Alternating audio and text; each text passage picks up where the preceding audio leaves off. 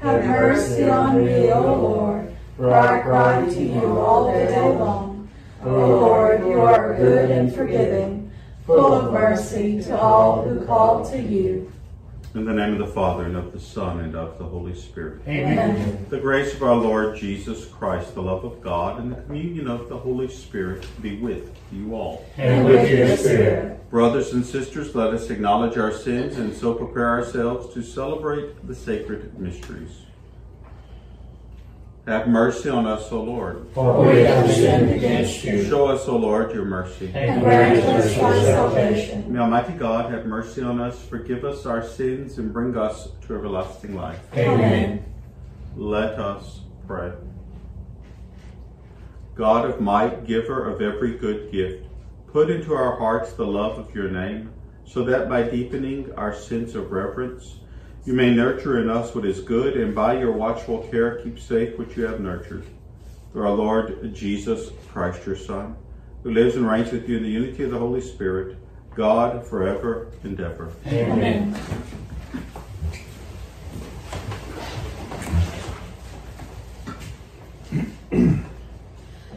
A reading from the first letter of St. Paul to the Thessalonians. Concerning times and seasons, brothers and sisters, you have no need for anything to be written to you. For you yourselves know very well that the day of the Lord will come like a thief at night. When people are saying peace and security, then sudden disaster comes upon them, like labor pains upon a pregnant woman, and they will not escape. But you, brothers and sisters, are not in darkness, for that day to overtake you like a thief. For all of you are children of the light and children of the day. We are not of the night or of darkness. Therefore, let us not sleep as the rest do, but let us stay alert and sober. For God did not destine us to wrath, but to gain salvation through our Lord Jesus Christ, who died for us, so that whether we are awake or asleep, we may live together with him. Therefore, encourage one another and build one another up, as indeed you do. The word of the Lord. Thanks be to God. I believe that I shall see the good things of the Lord in the land of the living. I believe that I shall see the good things of the Lord in the land of the living. The Lord is my light and my salvation. Whom should I fear? The Lord is my life's refuge. Of whom should I be afraid? I believe that I shall see the good things of the Lord in the land of the living. One thing I ask of the Lord, this I seek, to dwell in the house of the Lord all the days of my life, that I may gaze on the loveliness of the Lord and contemplate his temple. I believe that I shall see the good things of the Lord in the land of the living. I believe that I shall see the bounty of the Lord in the land of the living. Wait for the Lord with courage. Be stout-hearted and wait for the Lord. I believe that I shall see the good things of the Lord in the land of the living. Alleluia, alleluia, alleluia, alleluia, alleluia, alleluia. A great prophet has risen in our midst, and God has visited his people. Alleluia, alleluia, alleluia.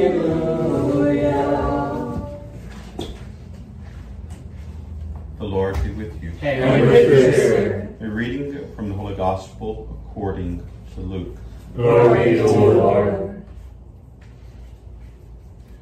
Jesus went down to Capernaum, a town of Galilee. He taught them on the Sabbath, and they were astonished at his teaching, because he spoke with authority. In the synagogue there was a man with the spirit of an unclean demon, and he cried out in a loud voice, "What have you to do with us, Jesus of Nazareth? Have you come to destroy us? I know who you are, the Holy One of God." Jesus rebuked him and said, "Be quiet, come out of him." Then the demon threw the man down in front of them and came out of him without doing him any harm. They were all amazed and said to one another, "What is there about his word?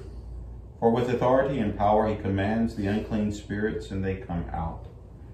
And news of him spread everywhere in the surrounding region. The Gospel of the Lord. Praise to you, Lord Jesus Christ. Please.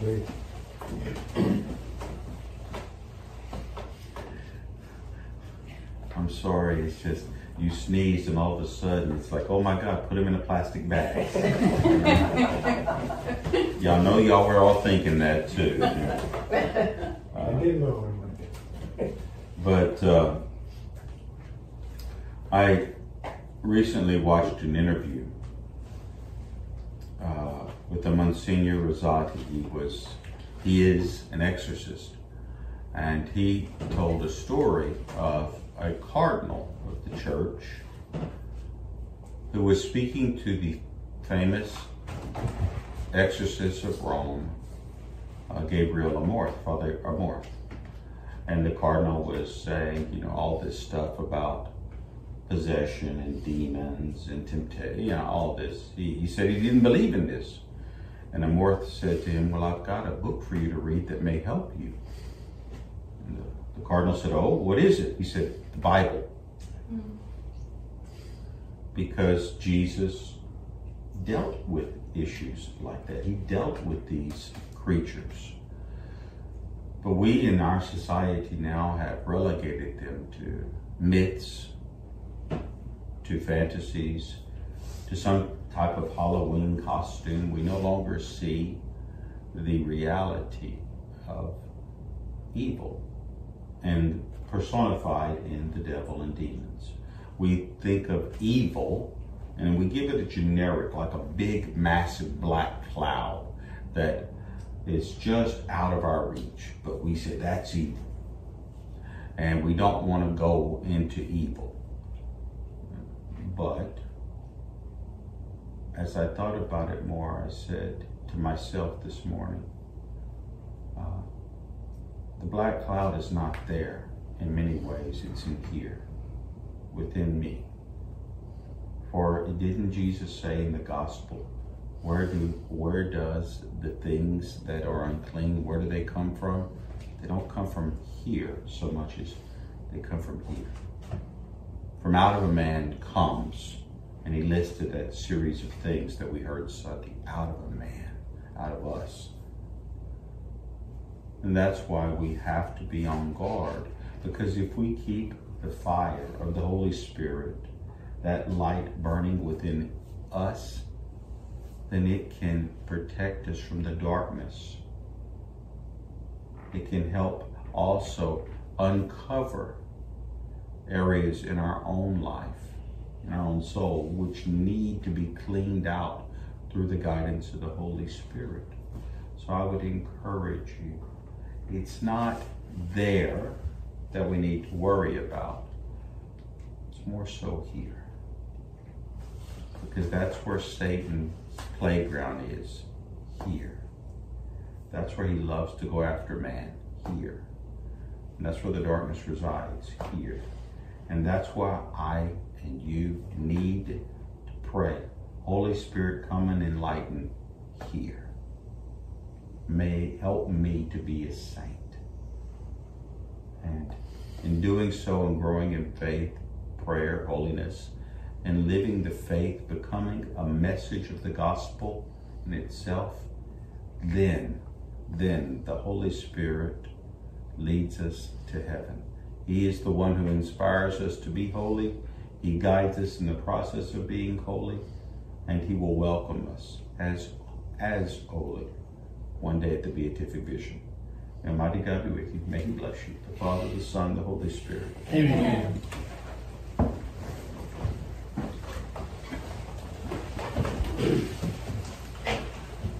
Coming together as one family in faith. Let us offer to God our prayers and our needs. We pray for Holy Father, for Archbishop, for all priests, religious brothers, sisters, permanent deacons, and seminarians. We pray to the Lord. Lord, hear our prayer. We pray for those who are sick or suffering in any way this day, and those who care for them. We pray to the Lord. Lord, hear our prayer.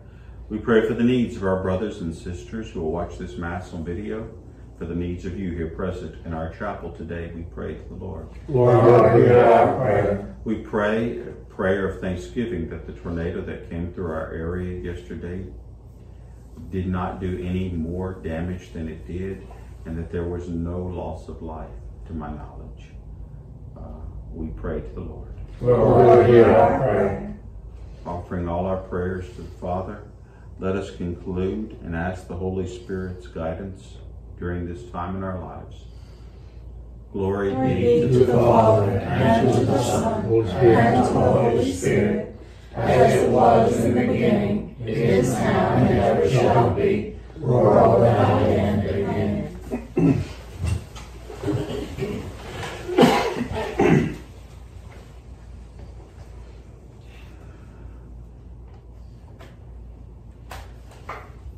Blessed are you, Lord God of all creation, for through your goodness we have received the bread we offer you. Fruit of the earth and work of human hands, it will become for us the bread of life. Blessed be God forever.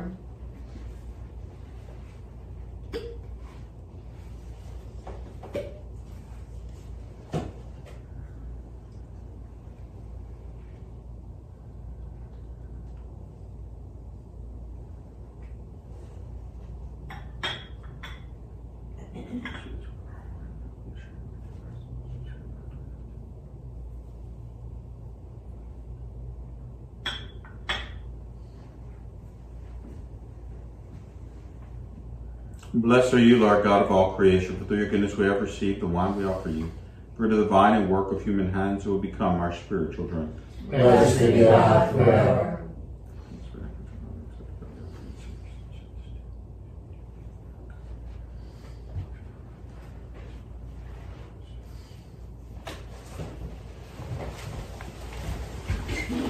Pray, brothers and sisters, that my sacrifice and yours may be acceptable to God, the Almighty Father. May the Lord accept sacrifice at your hands, for the praise and glory of his name, hallelujah to all his church. May this sacred offering, O Lord, confer on us always the blessing of salvation, that what it celebrates in mystery may accomplish in power, through Christ our Lord. Amen. The Lord be with you. And with your spirit. Lift up your hearts. We lift them up, Lord. Let us give thanks to the Lord our God. It is right and just. It is surely right and just, our duty and our salvation, always and everywhere, to give you thanks, Father most holy, through your beloved Son, Jesus Christ, your word through me made all things, whom you sent as our Savior and Redeemer, incarnate by the Holy Spirit and born of the Virgin, fulfilling your will and gaining for your holy people, he stretched out his hands as he endured his passion, so as to break the bonds of death and manifest the resurrection. And so with the angels and all the saints we declare your glory, as with one voice we acclaim. Holy, holy, holy Lord, God of hosts, heaven and earth are full of your glory. Hosanna in the highest. Blessed is he who comes in the name of the Lord. Hosanna in the highest. You are indeed holy, O Lord, the font of all holiness. Make holy, therefore, these gifts, we pray, by sending down your Spirit upon them like the dewfall, so that they may become for us the body and blood of our Lord Jesus Christ. At the time he was betrayed, entered willingly into his passion, he took bread and, giving thanks, broke it, and gave it to his disciples, saying, "Take this, all of you, and eat of it, for this is my body, which will be given up for you."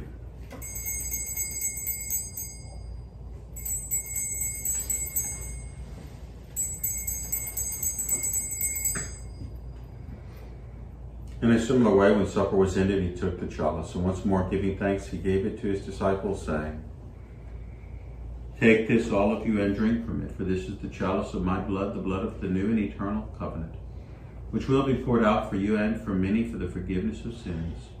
Do this in memory of me."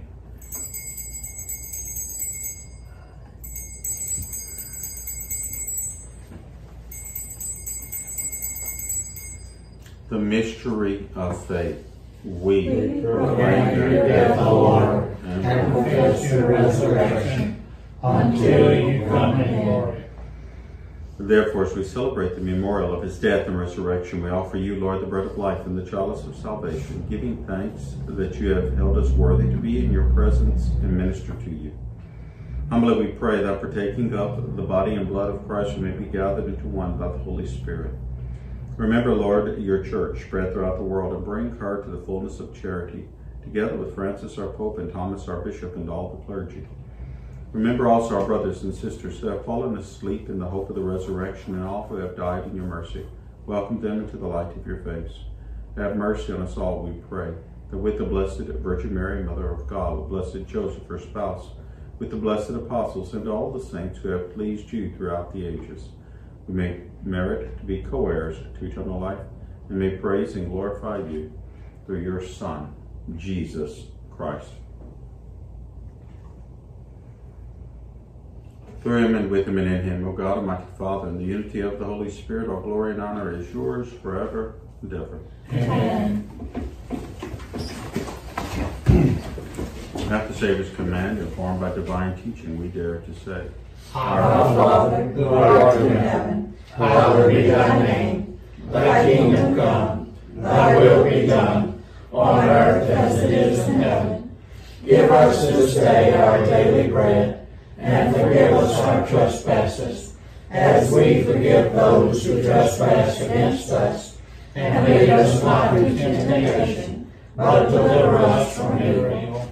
Deliver us, Lord, we pray, from every evil. Graciously grant peace in our days, that by the help of your mercy we may be always free from sin and safe from all distress. So we await the blessed hope and the coming of our Savior, Jesus Christ. For the kingdom, the power, and the glory are yours, now and forever. Lord Jesus Christ, who said to your apostles, peace I leave you, my peace I give you.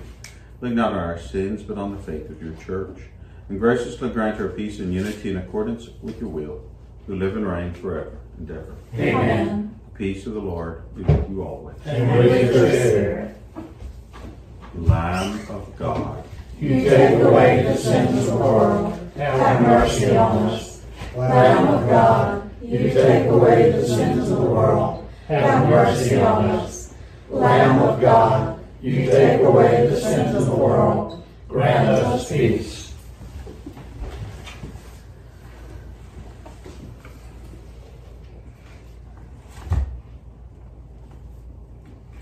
behold the Lamb of God, behold him who takes away the sins of the world. Blessed are those called to the supper of the Lamb.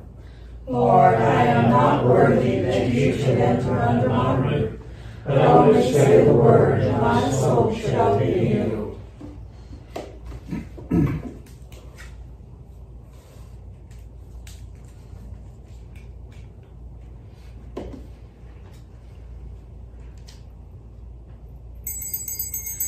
How great is the goodness, Lord, that you keep for those who fear you.